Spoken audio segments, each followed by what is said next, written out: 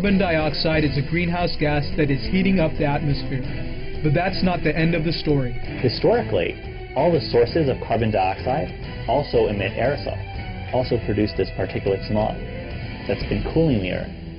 And Dr. James Hansen, who is considered a grandfather of the global warming theory, he pointed out that these two emissions roughly cancel each other out.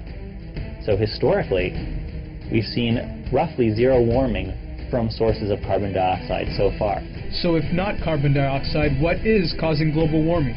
A primary factor is methane, which traps 100 times as much heat as carbon dioxide in the near term. A recent assessment sponsored by the UN Environment Program and World Meteorological Organization shows that it is possible to curb global warming very quickly by reducing methane emissions. Along with climate protection, this would also bring significant health, agricultural, and ecological benefit.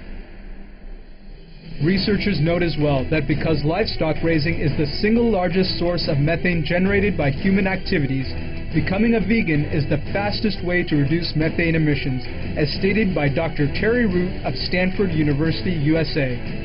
We need to decrease the amount of methane that we're putting up. And one way is to become vegetarian. It really, truly makes a difference.